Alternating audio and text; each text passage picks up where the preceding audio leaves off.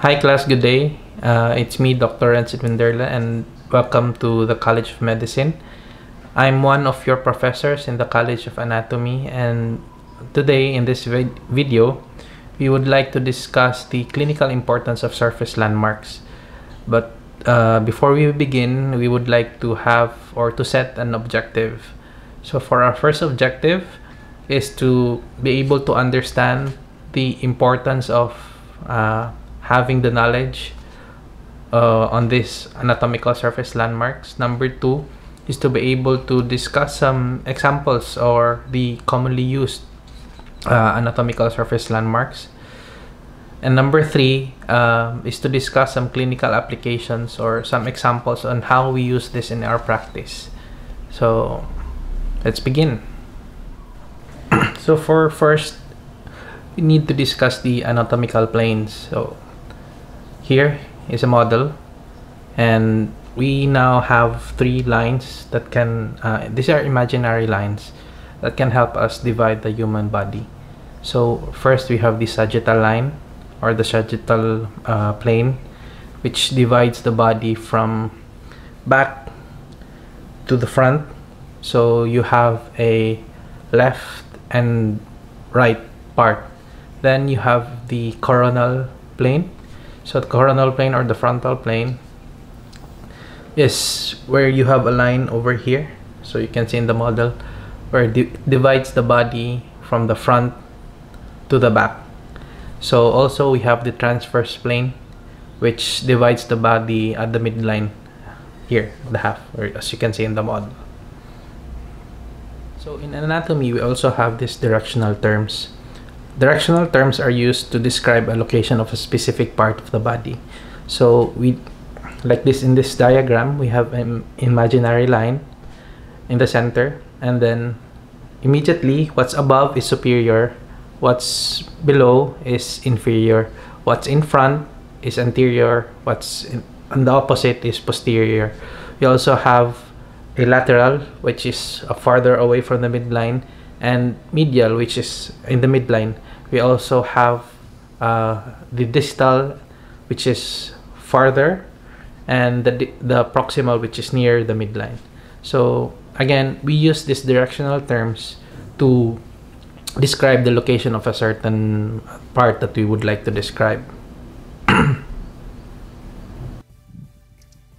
Now for the next picture, we have some key surface anatomical landmarks of the head and neck. So you can see here the structures. You can even look yourself in the mirror. So you can see the superciliary arch, the glabella, the nasal bone, ala of the nose. These structures you can discuss more when you go to the head and neck part of the course. So all of these structures can be seen, can be appreciated without dissection, so you can really see them immediately. All the parts are listed.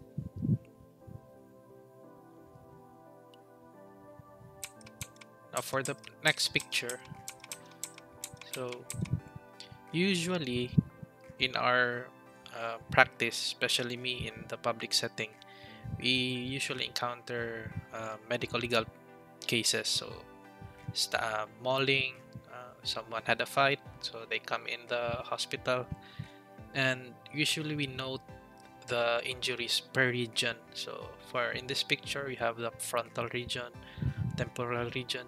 If he had a black eye, you can say the left orbital region, or if he had an accident in the motorcycle and he has a lacerated wound on the mental region, you can say lacerated 5 inches, or let's say 2.5 centimeters lacerated wound on the mental region secondary to motor vehicular accident. So basically it's a way to describe the location of the injury. So that's one way or one of the uses of having this landmarks.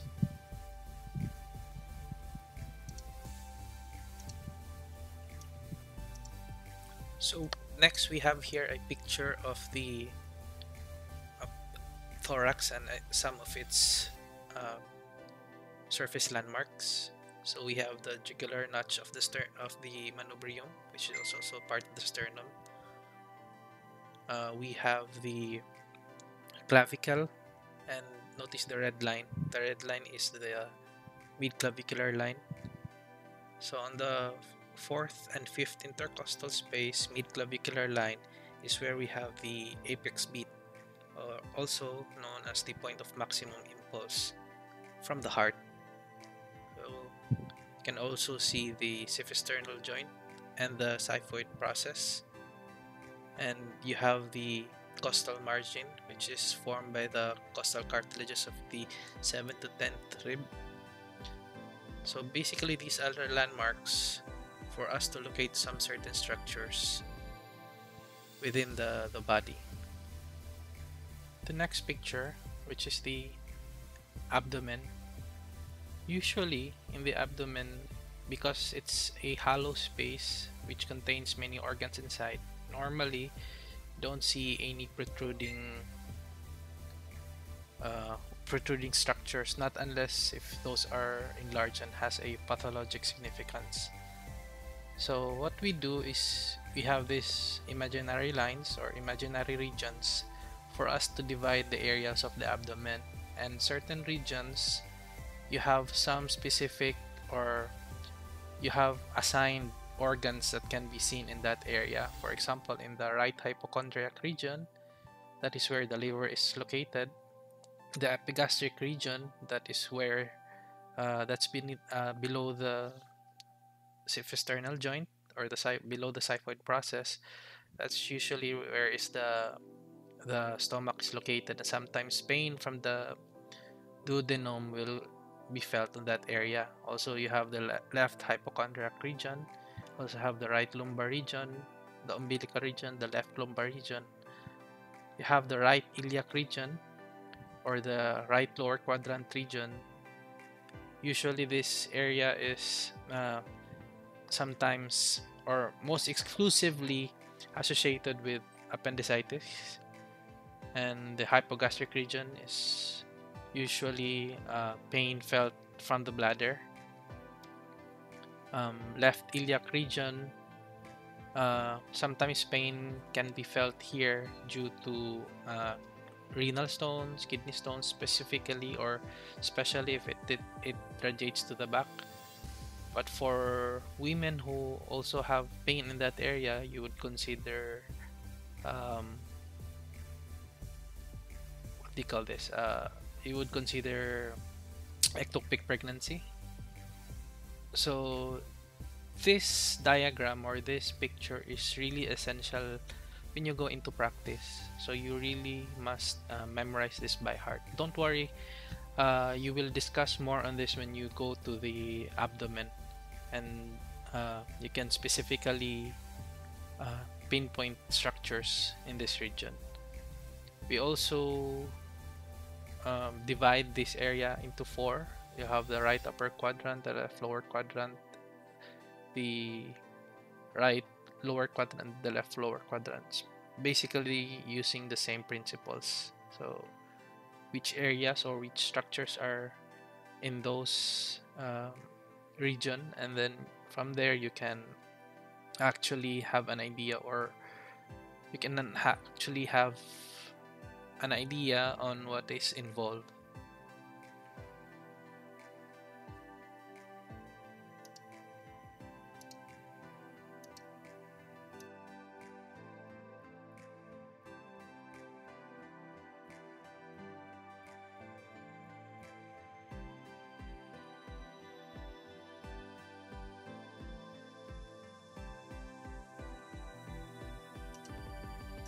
Next, we have a picture of a person for pleural effusion. So you can clearly use your knowledge of surface anatomy, since we're going to use the landmarks to pinpoint the location of the point of insertion. So this procedure is done to remove excess fluid or fluids in the lung space.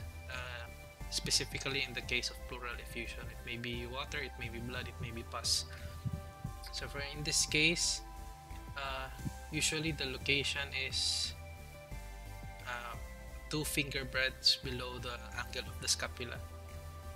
So first, you must confirm if there's effusion through the use of an X-ray.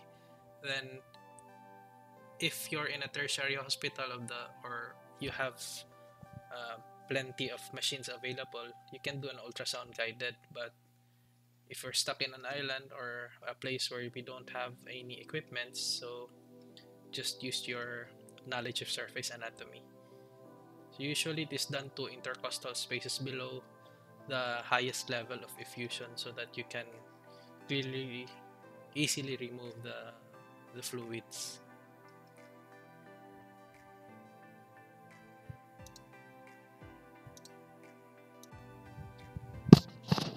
Next, we have a picture of a right ankle dislocation. So I had an experience. A patient came in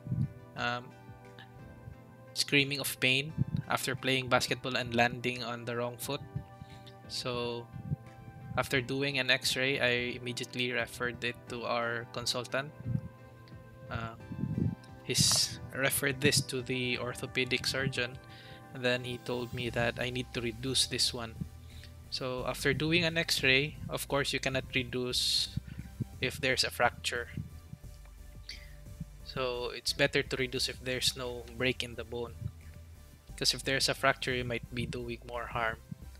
So after confirming with the X-ray that it's only a dislocation, so the consultant gave me the green light to reduce this one. So all you need to do is feel for the bones, touch it, and then just have a person support the patient, and then just pull the bone or the foot downwards to return it to its original place. Because if you're not going to reduce it and this is going to inflame, it may need surgery later on, and it's going to be very painful for the patient also, because swelling will really ensue. And when that happens, you can also have compartment syndrome, and you don't want that to the patient. So in my case, in that particular patient, the patient was admitted and was observed and was able to go home after 3 days without surgery. So I used my knowledge of surface anatomy so that I can imagine the structures involved, and also with the aid of the X-ray. Next, we have a picture of a suprapubic bladder catheterization. So this is common among male patients who had problems in their prostate.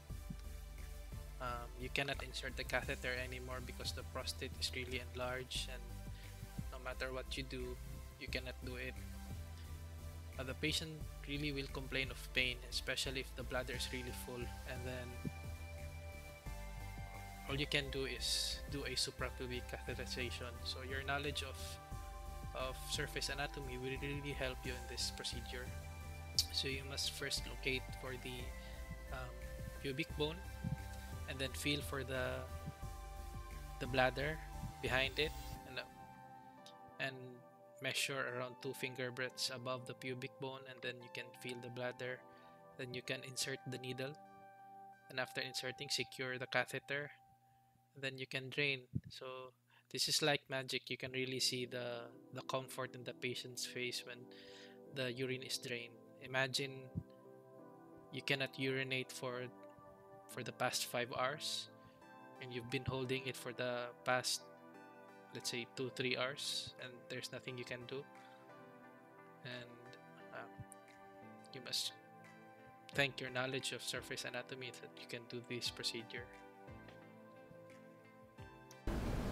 There you go, guys. We have our first lecture.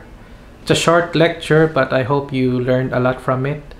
And it's really nice to have our lectures done in person, so that we can communicate and interact with each other. You can ask questions, And I really hope this pandemic will be over soon so that we can be back to our normal lives again. And I hope you enjoyed it, and I had a good time. So till next lecture, bye.